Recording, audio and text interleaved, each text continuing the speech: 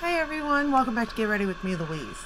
So today we're back onto the mini palettes of Natasha Denona, but I wanted to let you know, I purchased one of the little Gucci blushes in radiant pink, and it's really pretty. I mean, packaging aside, is beautiful, of course, and then you open it up and it looks like this. Now, it does have a smell to it, but it's not bad. But I will say that I really thought it'd be bigger. That's what she said, alright? Reason being is because, which I guess you do kind of use more bronzer than blush, but look at the size of that compared to that. Hello, we got a big difference here in size. And here's the thing with this packaging too. I wish they would do it to where it was, refillable. Because I feel like the packaging is so pretty, everybody would use it. You know what I mean? Reuse it even. Because after it's done, you don't want to have to throw that away. But the bronzer also came, with a little brush. I mean, who uses it? I don't know. I don't. But if you had to, you had to. And it came with its own little bag, okay? The bronzer did. The blush did not. So that kind of, especially for the price of it, I don't know. But I will say it is a very pretty blush.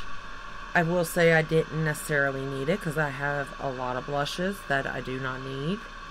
But I only have one Gucci blush, so, and I am thinking about purchasing another one, but I'm holding off. I'm trying to just not buy as much.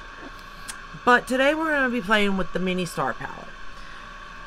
What do I think about this palette? I think that, first off, if you have the original star palette, you don't need this, because every shade in here is in the regular star palette.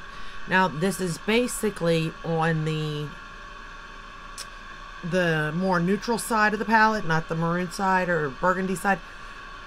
That's the side I usually use because of that one shade. What is it? Galaxia, I think. Oh my goodness. Love that shade. This is pretty. This is the look we're going to do. It's just, I don't generally play with these, to be honest. Plus, I mean, come on. You could have threw in a new shade. At least one. You would think. But no. But I will say these are her. I'm going to go into the color Addict 117cm just to get started. I can say though that these were one of her first releases on these. So I guess I can kind of see she didn't know exactly where she was going with it, or if it was just a sample of the palette. You could see if you liked it and then purchase the big one since it was so big or so pricey. Or with some of them, they're extensions, another row technically to the palette, which I like because, when you're spending money, you don't want duplicates. I mean, not really. I will say with this, the duplicates are, shades I definitely would use and go through. As in, the browns and stuff, it's the perfect shades for me and stuff to create an eye look. But at the same time, I've got so much of a collection that I'm never going to go through these. Technically, this would be a palette I could declutter. I'm going to go into the shade Earth now, due to the fact that I technically have all these shades already in the palette. But, I don't want to declutter it because technically it is, part of her collection. And I do buy everything Natasha Denona. But I guess if I was going to travel, I could take this one.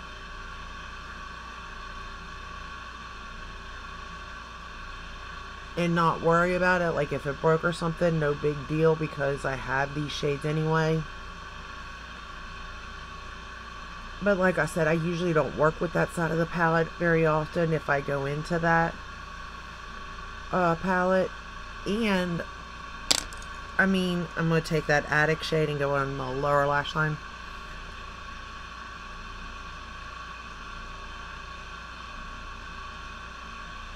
And I just don't know.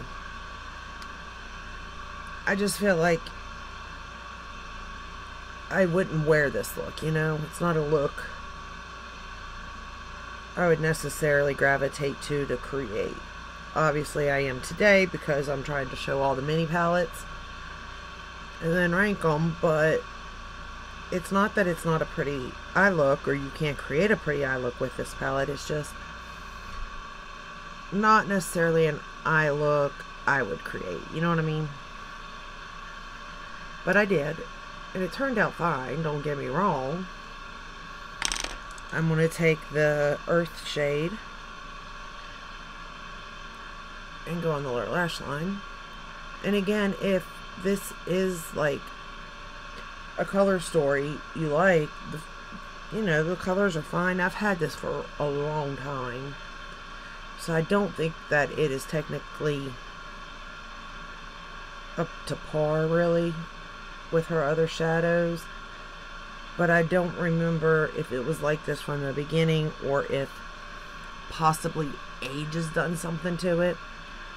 But I keep my products stored at a, nice temperature, and it's out of sunlight, and not much air exposure is to these products, so they are pretty old.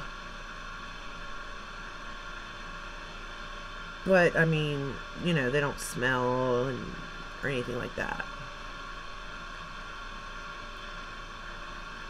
I will say also that I do think I have a little bit of hard pan on a couple of these shades. So I would be careful, you know, as far as that goes also. Like, if you have this palette, you may want to use this palette type of thing. I'm going to go into the shade, is it Oan? Orion? I don't know. 105 DC. This one's a pretty shade. It's just not a duochrome that I particularly go for. And I do think if you wet it, it will be prettier. I'm going to put it on my lid. It's like a green, brown, red shift type of look, really. I mean, it's probably the most common duochrome, honestly.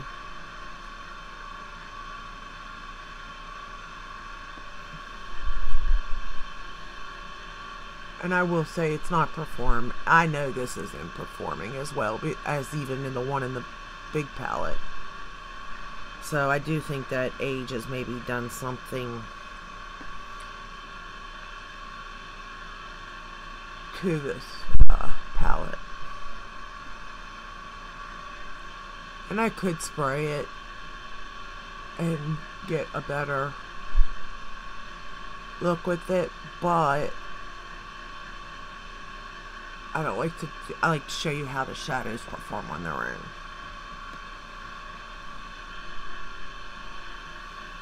So I'm really not faulting the shadow because, like I said, it is older.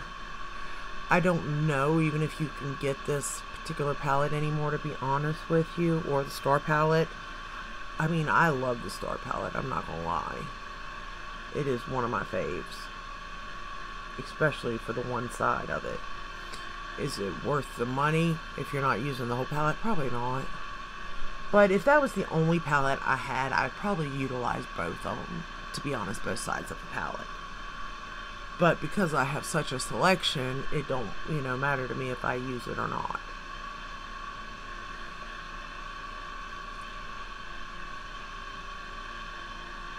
Alright, so that's one. I will also say that I have no fallout, which is nice.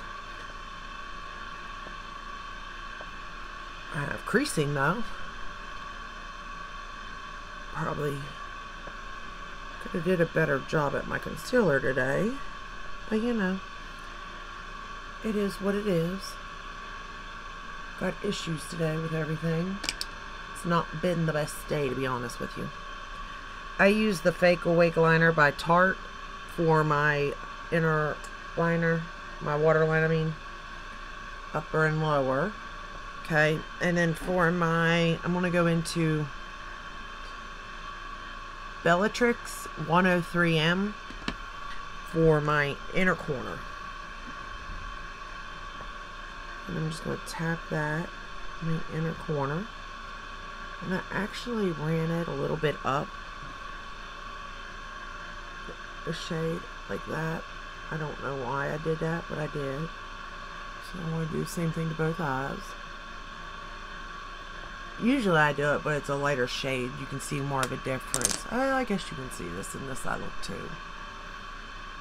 I don't know. This palette just doesn't make me excited, I guess. You know what I mean? Like, it's just a palette. I've lost my mirror again. Hence why I was using... I just don't understand where that mirror disappears to.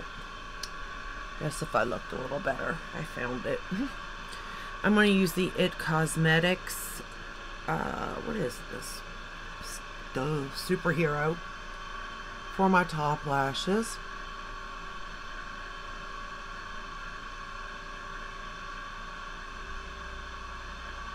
And then I'm going to use the MAC Extended Play for bottom.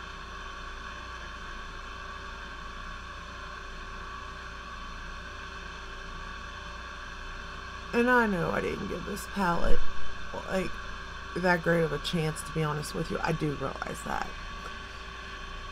It's just because it just doesn't excite me. Like I said, it's just some of them excite me. Even some regular neutrals like the Glam, the Biba,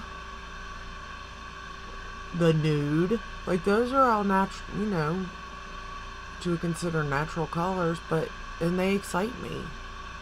This particular palette, I don't know. I don't know if it's because it's the color story, or if it just is the fact that it irritates me because every shade is in the palette, or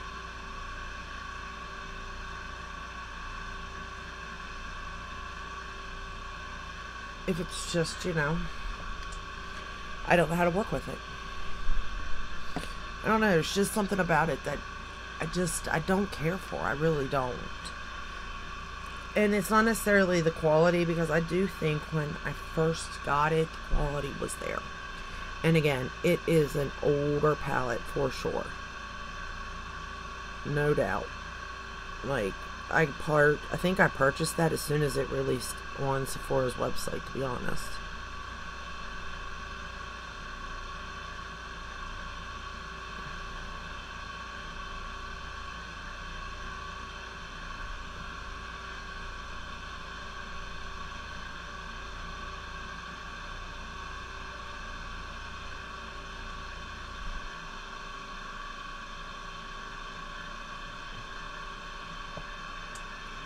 Alright. I have to clean up. Oh. You know, my nose is just like running so bad it itchy.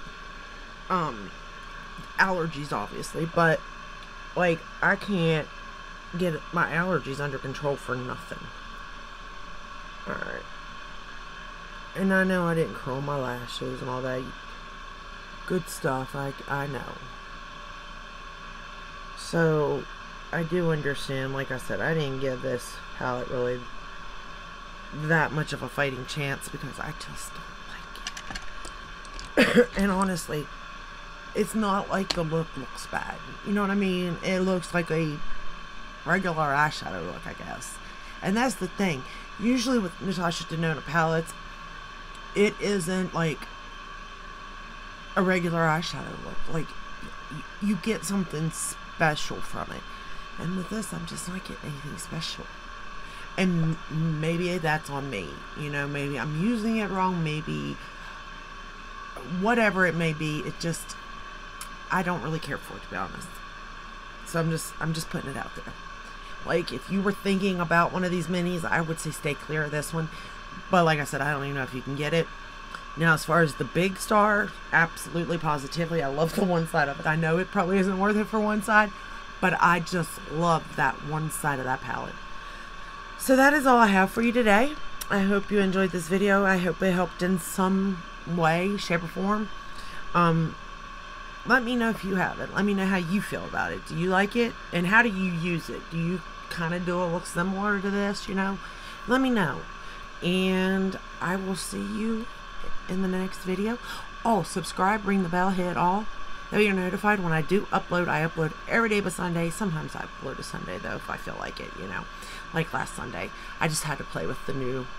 Oh, I played with the new Natasha Denona, my dream palette. I love that palette.